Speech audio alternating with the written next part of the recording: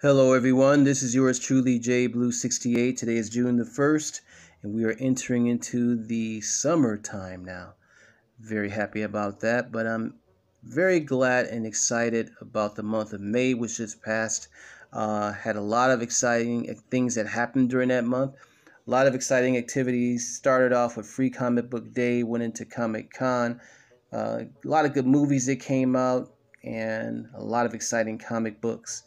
But right now I'm going to do something I haven't done in a while, which is actually an unboxing. But really it's not an unboxing because the figures have already been unboxed. But what I am going to do is, of course, show the boxes as you see one of them in front of you. And we'll be discussing one of my favorite topics of one of my favorite characters, one of my favorite series. And that's the Wizarding World of Harry Potter, created, of course, by Miss J.K. Rowling. Um, I'm not a fan of the Fantastic Beasts. I've seen the first one, haven't seen the second one yet. I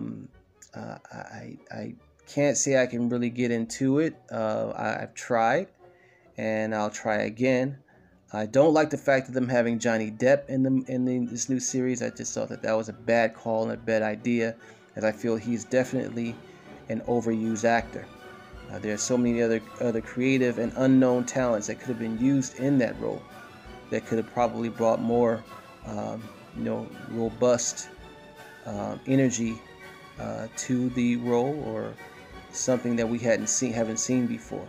We always see him playing. We've been seeing him playing as Jack Sparrow in the Pirates of the Caribbean, and I think he should have stuck with that. I don't really think he should have had any business being in the Harry Potter series. One of the things I've enjoyed about Harry Potter is it uses actors that we don't see very often, see little of, or either are unknown. And that should continue to be the chemistry used. Also, I thought that J.K. Rowling should have explored doing a movie series showing the formation of Hogwarts, probably showing how Ravenclaw, Hufflepuff, Gryffindor, and Salazar Slytherin actually united together to form the Academy of Hogwarts. And in the back of my mind, I always thought a good story would be to show them as rivals, in a prequel series, show them as rivals or enemies with each other, but some greater threat causes them to unite and form an academy, and through that academy fight the forces that are threatening to destroy them. And from there they form Hogwarts. That would probably have been a brilliant story. They should hire me as a script writer, for that, just saying. But anyway, so I thought that would have been a better idea. But anyway, we're not here to discuss that per se, but to show, again, these nice, beautiful figurines, which have been commissioned by the company called Eagle Moss. And I've collected some things from them before. I don't know, have a whole lot of things from them, but here's an emblem there, Eagle Moss. You can see it. Move that to the side there. And their website is called herocollectors.com. I'll feature it in the description box below. But there are actually several companies represented here today. I have several things I want to show you from the Harry Potter Wizarding World. We have Eagle Moss, HALLMARK, and the HarryPotter.com collection. So first, I'm going to show you the box itself. And this is a box featuring Lord Voldemort. I've already removed the figure. Like I said, this is an unboxed video. And you see the window there, which shows where the figure was. Turn it to the side there. And to the back, you can see the character himself, played by actor Ralph Fiennes, or Fiennes, or I'm butchering his last name, but the box features a character guide, which I have right here. This character guide. And the figurine itself. It also shows in the series other characters that they released from Fantastic Beasts, Alchemy, Harry Potter, and Hedwig. Professor Dumbledore, which I seen yesterday, and I bought these, by the way, in GameStop. They're the only store I've actually seen them in. Newt Scamander and the Dementor. I seen Professor Dumbledore, and oh my God, it looks just like him. Very good rendering of all the figures. I've been collecting Harry Potter stuff for some time now, but I've been unable to be consistent with them because I collect so much stuff. But I hope to one day have a complete collection of the Harry Potter series. Now this box is a little bit bigger than the box which features Harry Potter, and I'll show you why in a moment. But here's the Harry Potter box right here, which features actor Daniel Radcliffe, who of course played the infamous character. Okay? The Wizarding World. Harry Potter. Set the back down there. And now let's get into showing the figurines themselves. Isn't that very nice? And this is the dueling scene between Harry Potter and Lord Voldemort. And the last movie, I think it was, I can't remember the title of the last one. I'm sure it wasn't the Deathly Hallows. I have all the movies, by the way, all of them. But let's show Lord Voldemort in his full sculpted glory. And I'll move the camera up again. Holding his wand. That's a pretty good head sculpt there. These figures measure close to about 3 3/4 in terms of scale. And I'll measure them too in a moment. But they're made out of polystone or either poly resin. Be very careful when opening them up because they are easily breakable. The base that he's on, the bottom of the base is made out of, I think that is crushed velvet. Has the name of the character and the series or serial number of this particular character, which I'm believing that's 3,087 of these figures have been made. And again, I won't say they're exclusive to GameStop, but I've only found them in GameStop. And I think I said I have 3 companies represented here. Eagle Moss Hallmark is also represented here, and then HarryPotter.com. But this is commissioned by Eagle Moss, and the reason why the box is bigger is because his robes are flowing outward from the battle scene. And so, of course, they had to expand the box a little bit more in order for him to fit inside of it. But this is a very nice sculpt here. I really like it. They're not action figures, so they're not posable or articulated. They even have the veins in the back of his skull there, and in his hand, the muscle tone in his hand, in his forearm there, as he's twisting his wand ready to attack.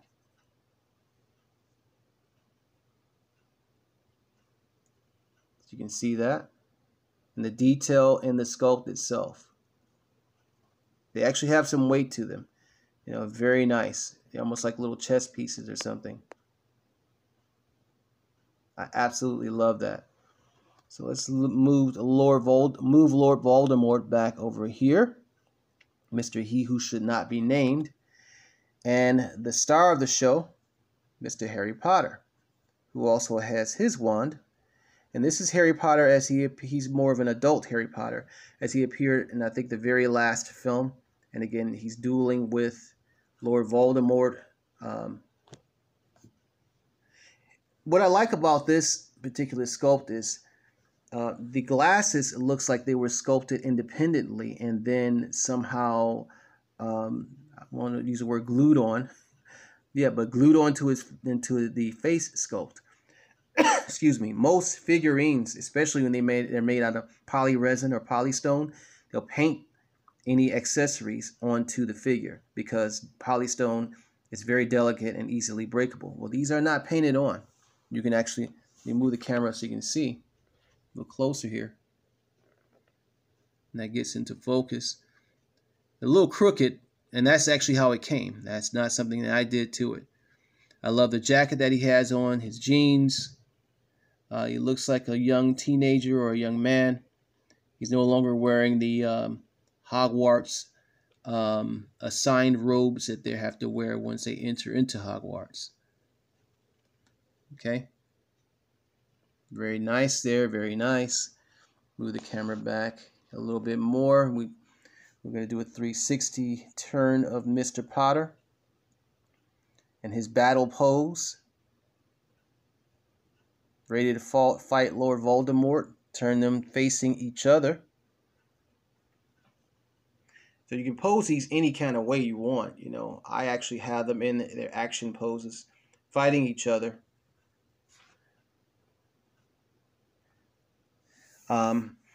I'm trying to get all the Harry Potter stuff that I can, but again, I collect so much stuff. It's hard to get them all. I'm going to put these back in their little scene over here. In the center, you see Hogwarts. This is a Hogwarts ornament, which was actually sculpted by Hallmark a couple years back. I've had this Hallmark ornament for at least 6 or 7 years now. It actually plays the theme from Harry Potter, and when I end this video, we're actually going to play the Harry Potter theme from the ornament itself. They're no longer being made. You can find this probably on Amazon for somewhere in a range of about $300 or $500, to be honest, if you have that kind of money to spend. But yeah, if you find one cheaper than that, it may or may not be in good condition. But to find one in mint condition, which this one is, you're going to probably pay about, say between $200 and $300, maybe $300 and $500 for one now. Because again, they're no longer being made. Hallmark has been making ornaments for years now. I've collected Hallmark ornaments for at least 20 years. And all the collector channels that I go to, I never see anyone doing any Hallmark ornaments.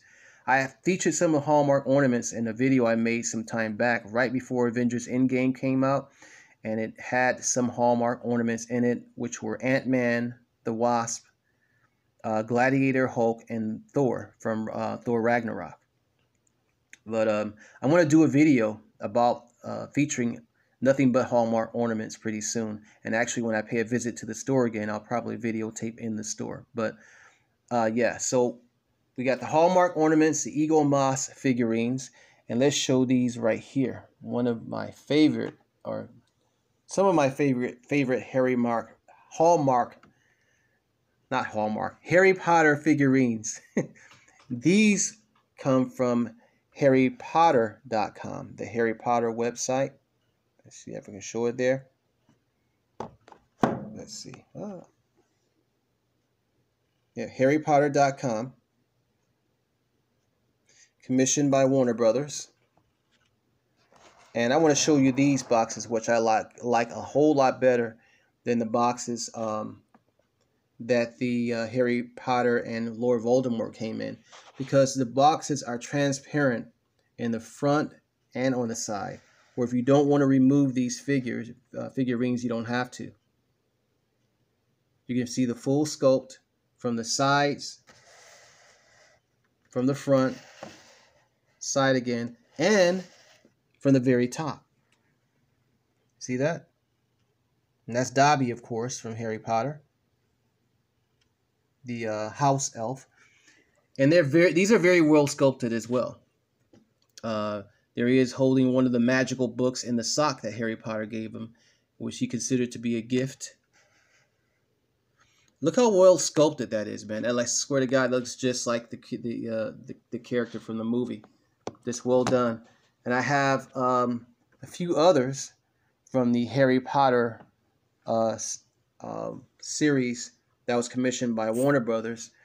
One of the Gringotts Goblin, and also the Basilisk, which was in Harry Potter and the Chamber of Secrets. These all retail for about $19.99, which is not that bad. That's at a working man's price and budget, I think. And they honestly could be, they honestly could charge a whole lot more for these. Again, because most companies charge based upon availability, limited series, but also the artists who contribute to the sculpts and how much detail they put into them. These should normally cost anywhere between $50 to $60 a piece. You know, easy. because again, they're highly sculpted, highly detailed, very nice. You know, of course, they're not maybe on the scale of something like Hot Toys, you know, but I still highly recommend these for any Harry Potter fan. You know, anyone who likes collecting ornaments, definitely. You will want to add these to your collection. So that's it. That's all, y'all. I'm going to go ahead and end this video now. I'm going to go ahead and play the Harry Potter theme from the ornament that you see in front of you. Thank you, subscribers. Thank you for subscribing to my channel. I'm continuing to grow. Help me get that 100 mark. And peace, love, and Harry. Yeah, peace, love, and Harry grease. Very nice. Okay, enjoy the music.